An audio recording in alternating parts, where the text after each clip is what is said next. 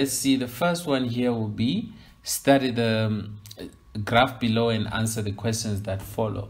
So let's see what's going on. Initially, we have demand and supply there, and this is our point of equilibrium. And then we see a shift of the demand curve to the right. And this is demand and supply of foreign exchange or foreign currency. Okay, we have 100 units, 130. There's an increase in demand. And then we see this movement here from 10 to 12. So this is the rand against the dollar. So what has gone, the demand for foreign currency has increased, and this is the supply of foreign currency, in this case stayed the same.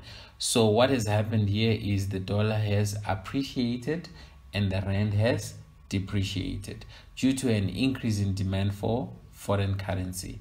And this could be as a result of, so many things, but one of them could be that we are importing more than we're exporting.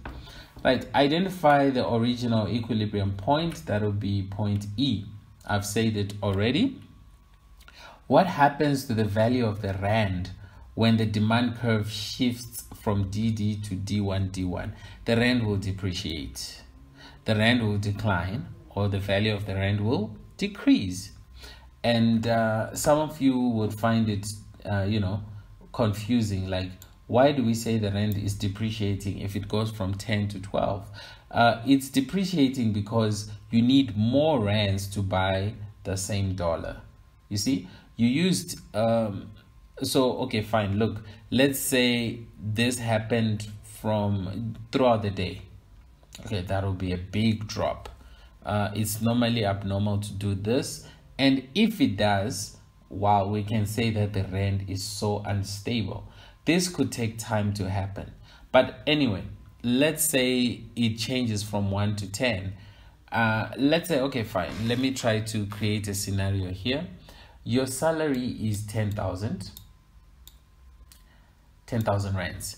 So in other words, if it's 1:10, it means that your salary in US dollars, okay, will be, dollars, will be $1,000.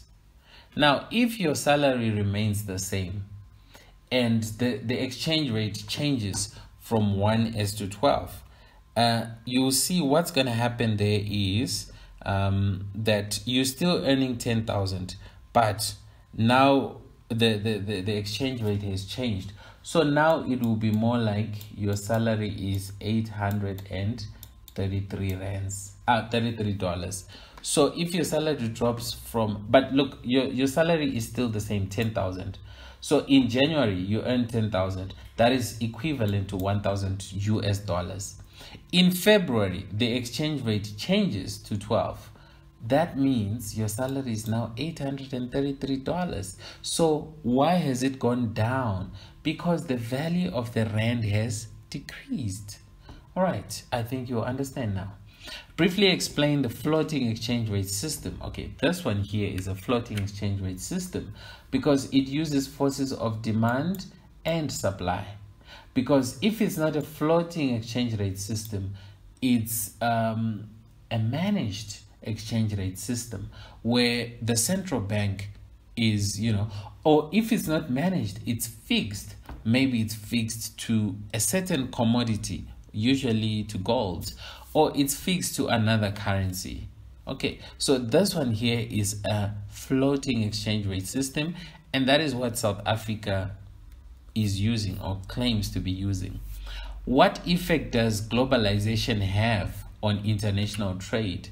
Okay, this globalization is when, countries are trading, so it will stimulate international trade. Countries will trade with one another due to globalization, and that is what we're doing currently. It allows a greater variety of goods and services between countries because you will have the luxury to buy what you like or what you can afford. So it is possible with globalization. How will demand influence foreign exchange? The demand will influence the foreign exchange by importing goods, payment for services from foreign countries, tourists spending money overseas, buying shares in other countries, and many more things that you can think of. If it's not shares, it could be property, anything, just when money is going outside the country. Don't forget to like and subscribe to our channel.